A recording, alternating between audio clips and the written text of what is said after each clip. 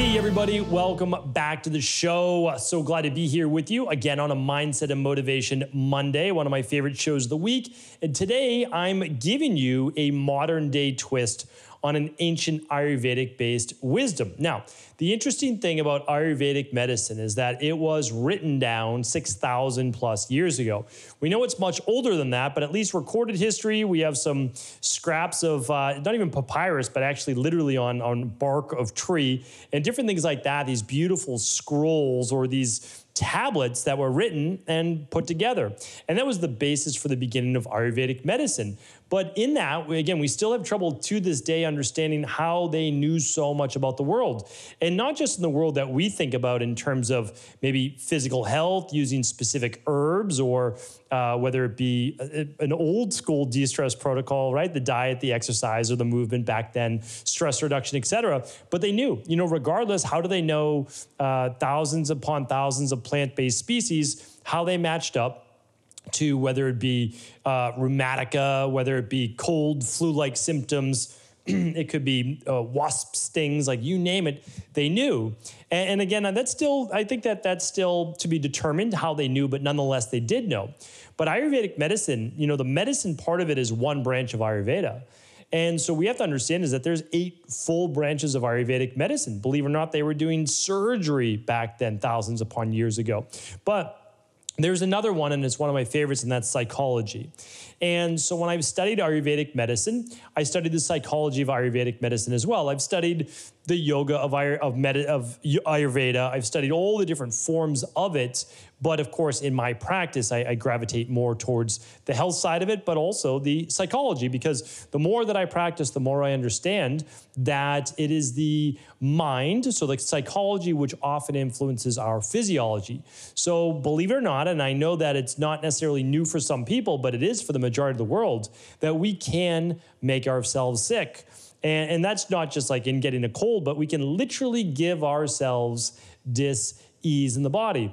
And I've gone through that on many health shows about how producing certain thoughts and feelings, let's say outside of the body, although we know it's part of the nervous system, but let's say the brain conjures it up and it creates an image and it leads to a feeling which then innervates the nervous system, which then can do what? Well, it can lower the immune system, it can produce more stress hormones, less sex hormones, et cetera, et cetera. So I'm not going to go through that here today, but again, in Ayurvedic medicine, they go through that quite in depth. What you may not know is that certain people are more prone to certain feelings. And when I've done Total Wellness Tuesday episodes on the psychology of individuals, we know that a good 50% of our happiness or unhappiness is just a trend. It doesn't mean that you're genetically based to be unhappy. It's just some people produce more happy thoughts, neurotransmitters, et cetera, than others. It goes to gut bacteria. It's the hormones that we produce, et cetera. But it also means that 50% is also in our control. And nobody's at a zero on either standpoint. So some people, yeah, they may be incredibly happy to a more natural level. Some people need to work at it a little bit more, but everybody can be happy. But when you look at the predispositions of each dosha, that just means there's 3 main types of individuals. In Ayurveda, they said this.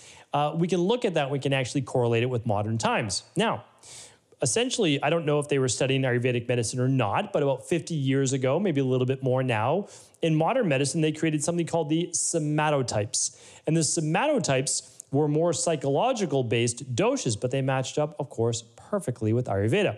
You had the vata, which we call the ectomorph. You had the mesomorph, or the pitta, which modern day calls the mesomorph.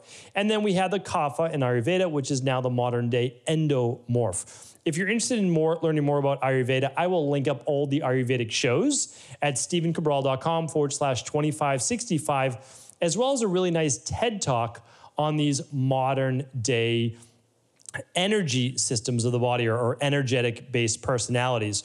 What I want to do right now, though, is just give you those energetic-based personalities and see which one you fit into. All right, so it was kind of fun while I was listening to the presentation that someone sent me. I, of course, played along, and it was immediate, like right away I knew which one I was. I want to see if you knew or you know which one is right for you. So again, there's no right or wrong. As you'll see, there are good sides and negative sides to each energy that we exhibit the most of. And it doesn't mean that we can't incorporate all of them. I think that we do. It's just we tend towards one. So in the comments below, let me know which of the 4 you are, and then I'll give you the correlations with Ayurveda. All right, so the very first one is fiery red. All right, I'm gonna link up this talk that was given, and I will also give credit to whoever gave the Scott Schweller, I believe is the last name. I'm gonna link that up just to make sure I give credit to these slides. So fiery red is the first one. We're kind of looking at the right-hand upper quadrant. This person is competitive, they're demanding, they're determined, they're strong-willed, they're purposeful. It's like go, go, go all the time. What's the next thing? All right, got it, and moving on, right? So it's like it's going, it's competitive. You want to win all the time, all those different types of things, right? All right, so the yellow, and I'll share what mine is in just a moment. You want to listen to all 4 first. The yellow, sunshine yellow, is sociable, dynamic, demonstrative, enthusiastic, and persuasive. All right, so sociable, dynamic, demonstrative, enthusiastic, persuasive. All right, so someone that enjoys going out, meeting with other people, having conversations, getting people together, setting up dinners, like all of those things, all right? They love being on social media. They love chatting with people. And then the next one is earth green. We're moving around the quadrant, all right? And we'll pop this up on the screen. So if you're watching this on YouTube, we appreciate you. We'd love you to subscribe to the channel every day, bringing you brand new shows. All right, next up, earth green, caring, encouraging, sharing, patient, and relaxed. Those of you who studied Ayurvedic medicine, right away you should know which dosha this is. We'll talk about that in just a moment. But you're caring, you encourage others, you share with others, you're patient, you hold space for them, and you're relaxed, you're easygoing. And the last one is cool blue. We're moving up to that now, top left quadrant. So cool blue, people are cautious, they're more reserved, more formal, more precise, more deliberate, and more questioning in their actions, all right? So again, no one is better than another at all, but that's the first set. So fiery red, that's going to be more, and I have more to go into as well with this, but that's more of the pitta, all right? So if you're thinking about what's the pitta? Well, you know, they're competitive, they're fierce, they're go-getters, they're confident, they're leaders, take charge type of personalities. They're always on the go, right? Always creating, always making something happen. And then the blue, right? We just did the blue. That was the last one before this. Cautious, precise, deliberate, questioning, a little bit more formal, maybe a little bit more reserved, maybe sometimes a little bit more anxious. That right there is the vata, right? The vata, it also corresponds with, you know, more of that quieter, anxious body type. Then we have the caring, encouraging, sharing, patient, and relaxed dosha. And what is that? That is the kapha, right? So kapha is earth green, vata, cool blue, pitta, fiery red. You know, and it matches up really well because, you know, if we look at these, the vata is what? It's air and ether, right? You're kind of moving with the wind, you're a little unsteady, you're unsure, you're questioning. What is pitta? Well, fire, right? They are literally fiery, they're burning things up. You have to be careful. We'll get to that in the next slide, is that you have to be careful that you literally don't burn others out either with all of your fire and competitiveness. And it's not meant in a bad way. Like, that's the thing. Pittas don't mean to be competitive in a bad way often. They're just, they're looking to get to the maximal, get the best out of everyone and themselves as well. And then earth green. All right, well, what is the kapha body type, right? What's the endomorph? It's characterized by earth and is characterized by water. And so it's very calm, it's very stationary, it's grounded. That's that. Now the yellow is interesting because in yellow, if we think about it, what is it? Sociable, dynamic, demonstrative, enthusiastic, persuasive. You know, that's a combination one. Sociable, all right, well, that's the kapha. Dynamic, that is more of the pitta. The enthusiastic, pitta, as well as maybe some of that kapha, and persuasive, that's more of the pitta. So it's still more on the pitta side, and that's why I'm going to share with you mine, and then I'm going to go into the negative. So I want you to choose yours and just, well, choose yours now, but how it moves is moving from pitta to more of a pitta kapha, to then more, and then kapha, and then vata at the top. And again, you don't have to base this on your dosha, because keep in mind that my personality is not my physical dosha, all right? My mentality and my personality in Ayurveda is the fiery red. Now, not everybody may guess that about me. They really may not. Some people, of course, if you know me well, you do know that that's a very strong side of me. But I try to keep it balanced, because when I was very younger, that fiery red burnt me out. It was one of the reasons why I got so sick at 17. It wasn't just all of the antibiotics, or it wasn't just the Epstein-Barr virus. It wasn't just all of those different things. It was also, trying to be an all-A student, playing sports every single season in high school, trying to go for varsity letter, trying to do national honor society, trying to do all these things like a pitta would typically try to do. And it was too much. My body, my everything was not built for that. And I broke down. And that's the truth, is that, yes, it was all of the different conventional medicine, the adenoids taken out, the tonsils taken out, the allergies, the medications I was on, again, the 3,000 capsules of amoxicillin, right? All of those things are very, very detrimental to the human body. But my body did burn out. And over that time, though, I learned that the way to heal is that I had to calm a bit of that. Now, I don't get rid of it, because there can be a lot of benefits to that fiery red, meaning like getting things done, right? Or wanting to do my best for myself and for others, for my family. It's not just for me. It's wanting to get the best out of life for everybody. It's why I do Mindset and Motivation Mondays. It's not just for me.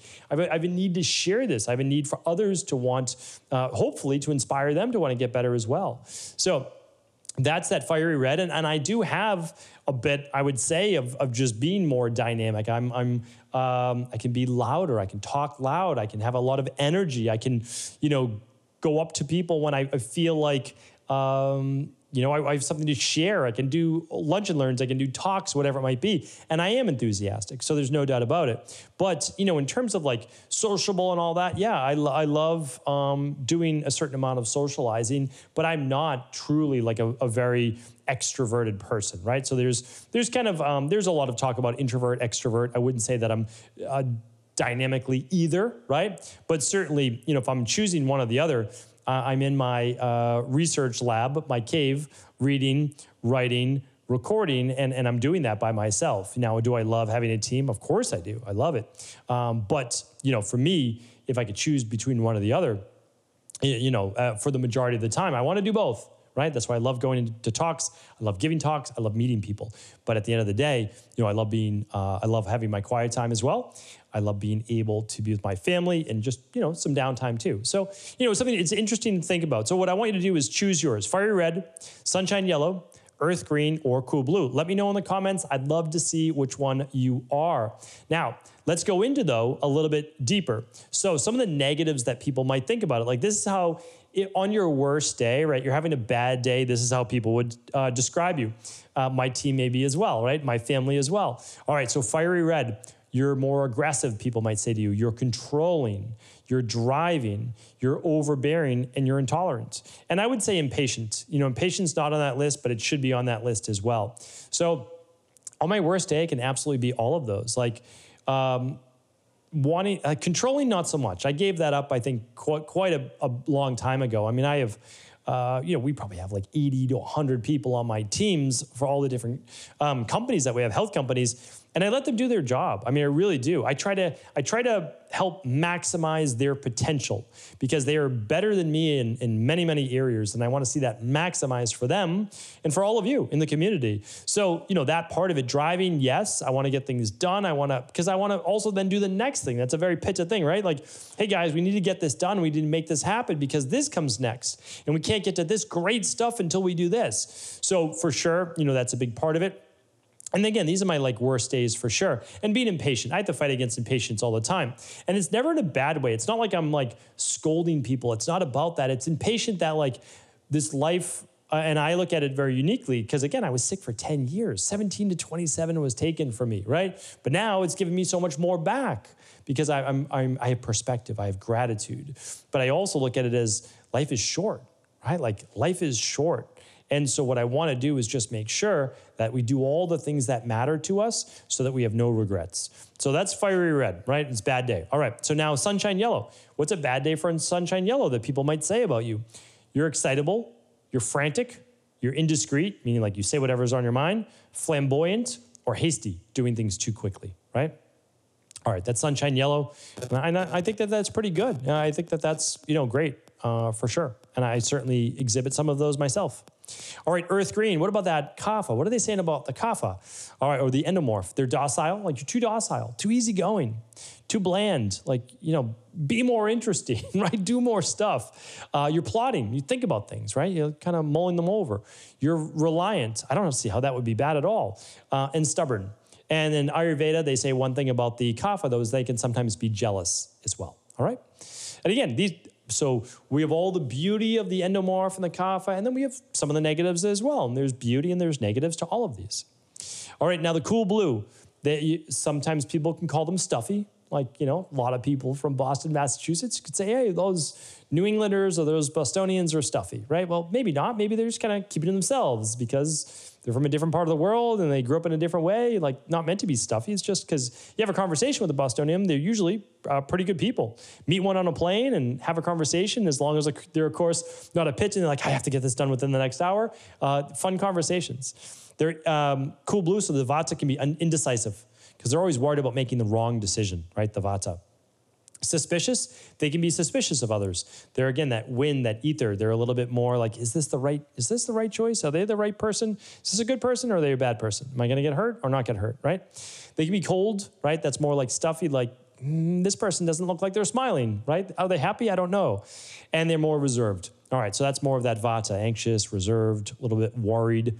And so that, again, doesn't mean it happens all the time, but there's the good side and sometimes there's the bad side.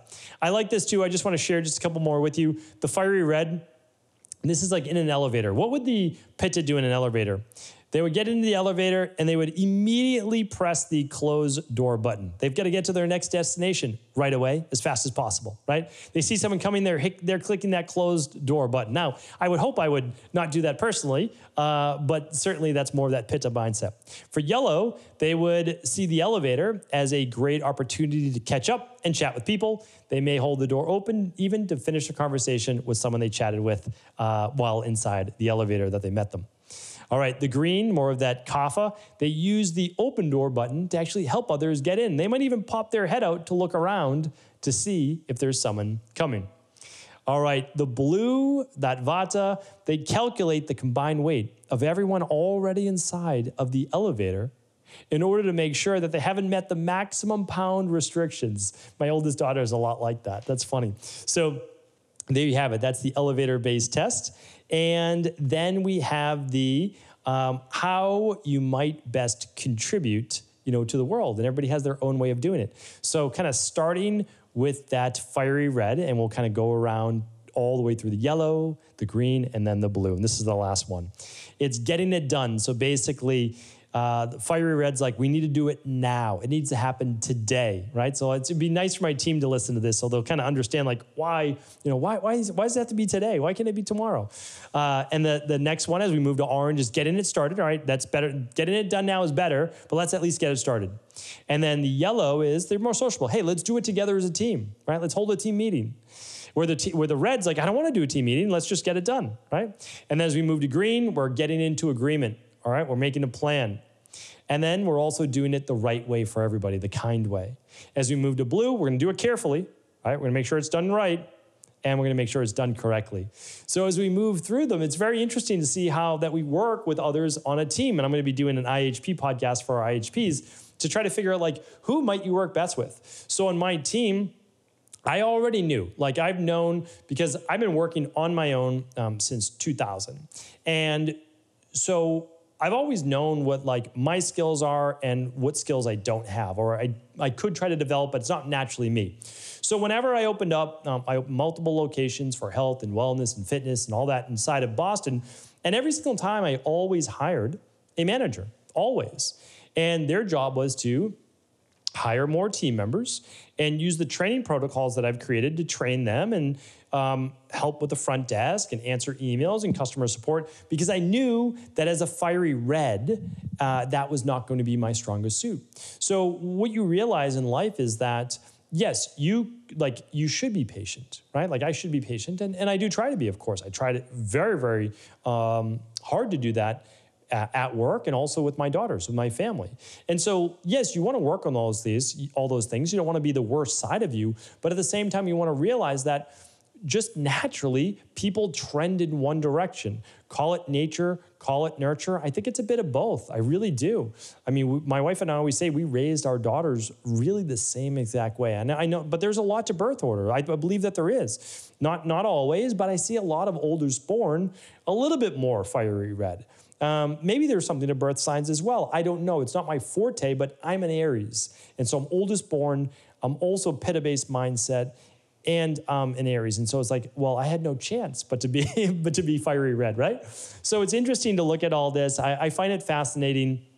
They've been talking about this for 6,000 plus years, and there's just different takes on it. But for sure, we kind of all enter this world maybe a certain way, and then our nurture part of it moves us, I think, deeper in that direction, or maybe makes us a little bit more balanced. I'd love to hear your take on this. Feel free to let me know below in the comments. I would love to hear from you. As always, thanks so much for tuning into the show. I appreciate you. Thank you. Have an amazing start to the week.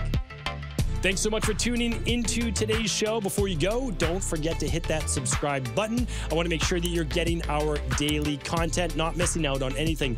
Functional medicine, wellness, weight gain, weight loss, anti-aging, living longer, stronger, and all of the most cutting-edge research. And if there's any topics you want to hear, feel free to leave them in the comments below. Take care.